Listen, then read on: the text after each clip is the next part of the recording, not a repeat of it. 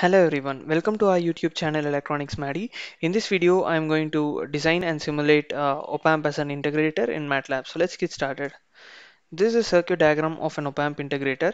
If you carefully observe with respect to differentiator, the position of the resistor and the capacitor is interchanged. That is, there is a feedback capacitor instead of a feedback resistor, and consequently, op-amp as an integrator, the name itself gives you some kind of an information as what it is all about, isn't it? So, integrator, it basically performs an operation of integration with respect to the input, whatever is being supplied. If you're supplying sine wave, you will be getting minus cosine wave at the output. So based on that, the integration operation is performed, and op-amp, as we know by definition, operational amplifier is basically a device that is used to amplify the signal with respect to the input terminals. If you're supplying it to the inverting terminal, the output will be 180-degree in phase shift with respect to the input. If you're supplying the input to the non-inverting terminal, then consequently you'll be getting 0-degree phase shift with respect to the input terminals.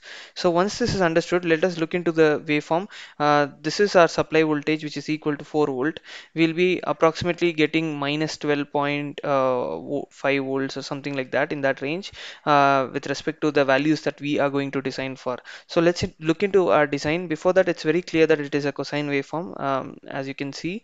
And once this is done, we'll look into our design. So our design will be starting off with certain assumptions, that is, based on our requirement as what is our output voltage required. Based on that value, we can change R1, CF, and all those values. So we are assuming Vs to be equal to 4 volt and choosing R1 as 10 ohms and CF as 10 microfarad.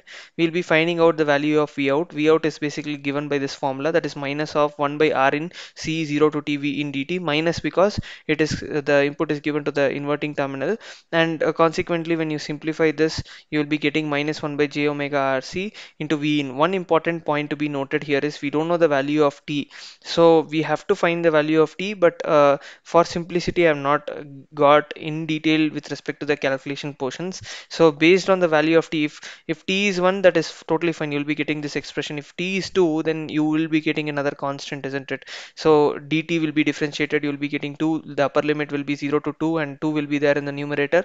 So based on that, the value will change. So that's the reason I've assumed T to be equal to 1, and I found this expression.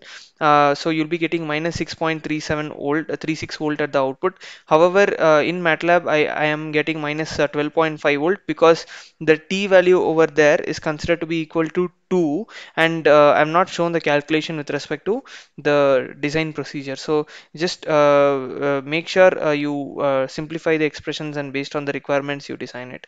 So once this is done, we'll get into our simulation in MATLAB. So all right, here we are. So we'll be clicking on the Simulink library browser and search for the ones that we need. We'll be requiring a voltage sensor. So search for voltage sensor at this point. So one of the extremely greatest feature that the library browser provides is the search feature within it. So instead of searching, going and scrolling down with respect to this, you can directly search whatever is required at this point. So add voltage sensor, choose the ones that are there in blue. There will be something in black as well. Don't choose that with respect to op-amp circuits. That is used for a different purpose with respect to power electronics, power systems, and DC motor interfacings and induction motor interfacings. We'll be using that. So we will be requiring an AC voltage source. So search for AC voltage.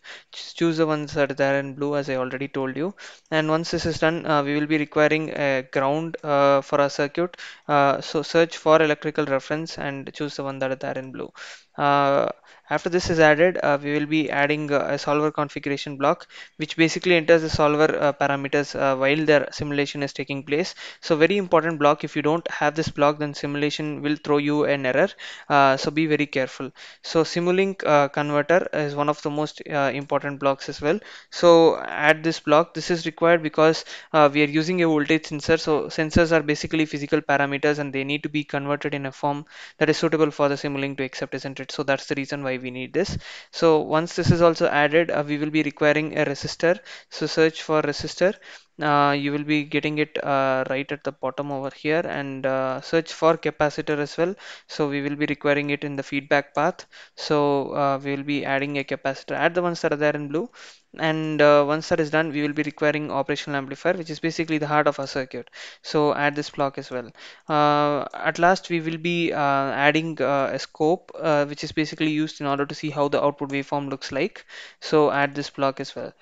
So once all of these are added, we'll be placing them in appropriate positions according to the circuit diagram so that we can directly connect them and get started with our simulation process. So we will be connecting, if you carefully observe with respect to op amp, it is plus and minus, isn't it? According to a circuit diagram, it is minus and plus. So just for our convenience, let us rotate this. How do we do that? So right click on the op amp and go to rotate and flip, and there will be an option, it's taking a bit time. Okay, click on flip block and then go to up down, choose up down here. It will automatically invert its position, that is you will be getting minus plus. So connect the resistor with respect to the inverting terminal according to our circuit, and we will be connecting the electrical reference. Give some gap between the source and the electrical reference so that we'll be connecting in a voltage sensor here. We'll be connecting the capacitor between these two paths. So I'll be connecting in this particular fashion. We'll be requiring another ground, isn't it? So control C and control V, and we'll be giving it to the non-inverting terminal in this particular fashion. So once this is done, we'll be requiring a voltage sensor which is used to check what is the output voltage, and this needs to be converted. See, in case we give it directly here, it is not accepting. We have to give it through SIMULINK converter. That's the reason why we need this. And once this is done, we also require a voltage sensor at the output terminals as well, connected between these 2 points with respect to ground, and then give it to SIMULINK converter. We need another one, so control C, control V, and then give it in this particular fashion, connect it to the scope. So once this is done, we will be connecting the solver configuration such that it touches the circuit. It can be here or here or here, any position with respect to that, it doesn't matter. Now we'll be entering the value of capacitor and inductor, capacitor and resistor, sorry. We'll be choosing it to be equal to 10 microfarad, isn't it? So use the drop down and choose microfarad here. Click on OK. Click on the resistor and choose the value of it to be equal to 10 ohm and click on OK. Double click on the voltage source and change its value to be equal to 4 volt and frequency to be equal to 1000 hertz. So based on 1000 hertz frequency, I've designed it. So you can design it for different frequencies and check as well, based on your requirement. So once this is done, we've entered all the parameters. Change the simulation time. It's one of the most commonly made mistakes by students. They tend to give a large simulation time. Even 0.5 seconds is very high for this type of circuits. It should always be in milliseconds. So remember this point, and now click on run.